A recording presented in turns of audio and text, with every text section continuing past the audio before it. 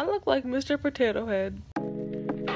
I don't remember the last time I vlogged. I assume it was right after I finished that Hillary Clinton book, which was 2 days ago. Update, I've had snow days for the past 2 days, which is shocking because we literally had like half an inch of snow. Canada was crying at the fact that we had school off for like the wind blew a little and they were like, oh, gotta cancel class. I've been laying in bed for 2 days. So I started, ooh, rainbows on my boob.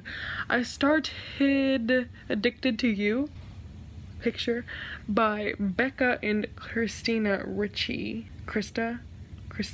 It's as if I didn't read it. Everyone on Twitter is obsessed with this book. My good friend Sasha is obsessed with this book. And they were like, oh my god, read it, you're gonna love it so much, it's gonna be so good. It was aight. Okay, the whole premise is like, the book's told in the perspective of, frick, what's her name? You know it was that good when you can't remember her name. Lily.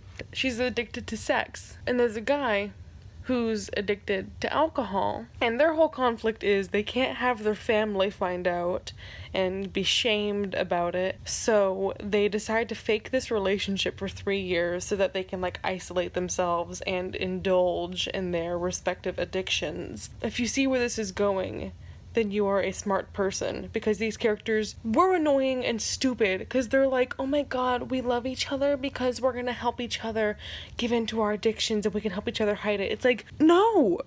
Seek help! I just, the entire book, I was like, and they never did until literally like 90% into the book.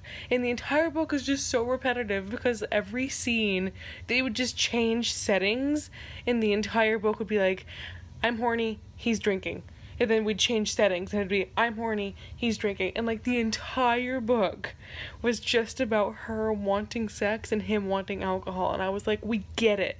There was no angst. The characters were okay. Like at first I was like, oh my gosh, these are gonna be such great characters. And then they ended up being stupid. It just wasn't for me. The thing about it is that it's new adult, but it's not like problematic, gross new adult, because this book was pretty sex positive, obviously, you kind of have to be. And the guy wasn't like bad in like a conventionally bad way. I don't want to praise a fish for swimming, but like it was alright. I think I'm gonna end up giving it like 3 stars. I'm gonna go read other people's reviews and see what went wrong for me, because I'm just like, I don't know. But before I do that, I started an audiobook in the middle of that ebook because I got tired and I was like, these idiots.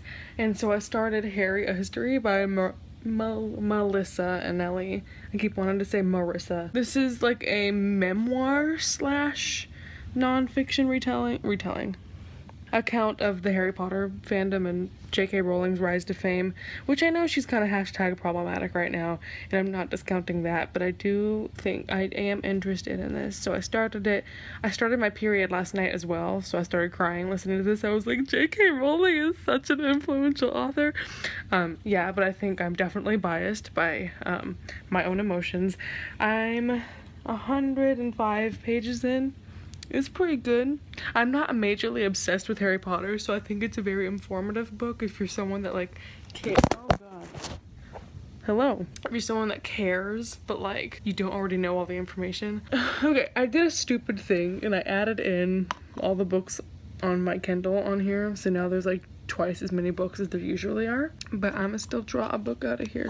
I hope it's Ignite Me, which I did not put in this jar, but I should have now that I think about it. I'll read You, unless it's bad, then I'll put it back and cut this out. Hunger by Roxane Gay. Oh wait, I forgot to mention a book. I started The Star-Touched Queen, an audiobook. I'm like 20 pages into it. I don't like it. I don't know if I'm gonna put this one down or read it on like 5 times speed and pretend I'm paying attention to it and then mark it as read. The audiobook, like the writing style is really good, but I just don't care about the characters. I know I'm 20 pages in, but I'm impatient. It's 6 a.m. I'm about to go to bed. I started Hunger. I'm like 80 pages into it. It's so good, but I'm about to fall asleep. Good night. What are you doing in my swamp? Gabby's over. She woke me up at 11:30. It was really rude. It's a really good angle. Stop looking at it. You like, it's black. You can't see anything. That's probably better for them. The last time I vlogged was at 6 a.m. and I have been asleep. I just wanted to put Gabby in my vlog. Okay, bye. So if I get it figured out before then I'll give you a call back, okay? Okay. All right. Thank you. Thank you. How the hell are you going to work in the housing office and not know how to do anything? We're about to fight. Ooh, I'm mad. Because, yeah, it won't let me pick anything else. But it won't let me pick this one. I am heated right now.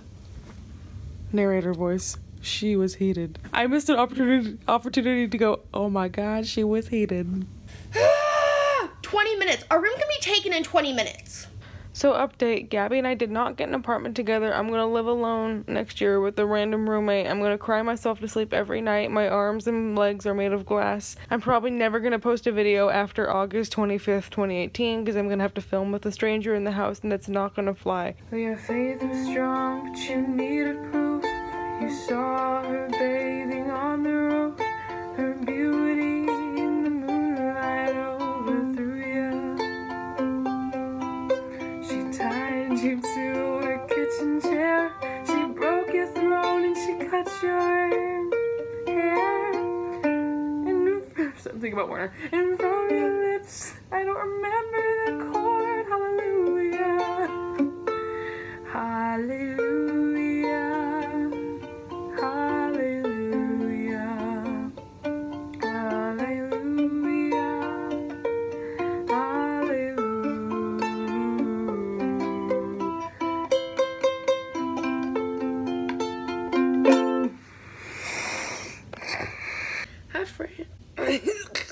Hi friends. It's Saturday. If you remember, I had Wednesday and Thursday off because we had snow days, and then Friday I don't have classes. I believe you saw I started Hunger by Roxane Gay. This book is so good.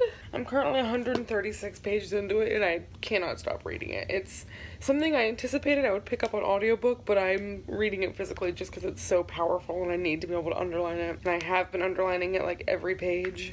So I'm having some frozen yogurt. Last night I was really out of commission because Tahara had been tweeting new Restore Me stuff, so I was clearly in my feels.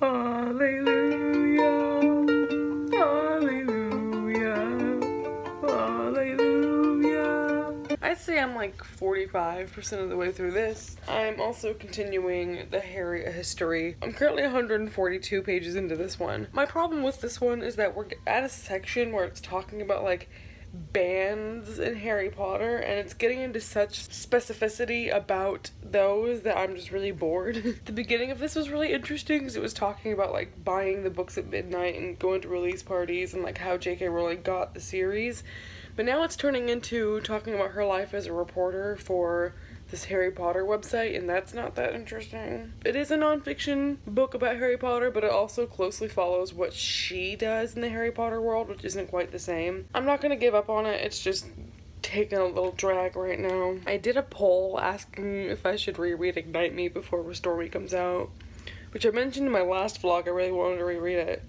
but now I'm like, if I already have it memorized, do I need to reread it? So it's 5 p.m. now, 6 p.m. now, 5:52.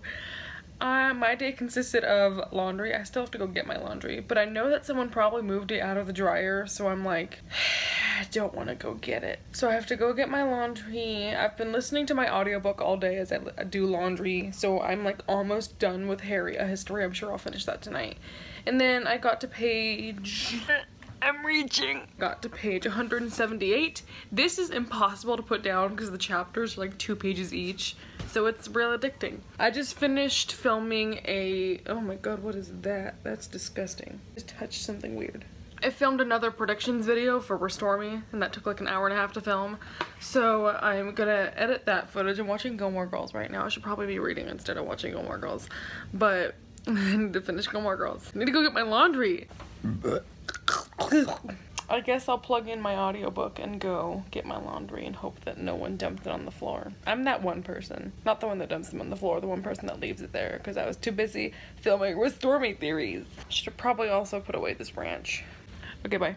So I went and got my laundry. I'm putting it away now. Thankfully, no one took it out of the dryer, so shout out to my haul. I realized I only had 10 minutes left of this audiobook when I turned it on, so I just finished it. I'm not even done putting my clothes away. It's not perfect. A couple parts of it lagged. I feel like it's getting a little bit dated because I think it was published in like 2008 or 9. Obviously, since then, we've had a lot of Harry Potter happenings. This would have been perfect for a Harry Potter fan after Deathly Hallows came out, but as someone who's not obsessed with the series, and also as somewhat like in a time where there's now like a new book, new movies or whatever, I don't know how accurate it is. Also, I understand why people are so mad about it being like this girl's personal history of like meeting J.K. Rowling and being a reporter, because I feel like there could have been a much more objective story of how each book came about and different interviews with J.K. Rowling. Maybe that book will be written far later in the future after like all the sequels and stuff have been amassed and all the movies and all the stuff has been exhausted. Interesting book, maybe not perfect. If you're obsessed with Harry Potter and you have to find out all the details, maybe pick this up, but I don't know. It was a fun listen. There were like 2 chapters though that I feel could have been cut out of this book because it was just like, who cares about rock bands that sing Harry Potter songs?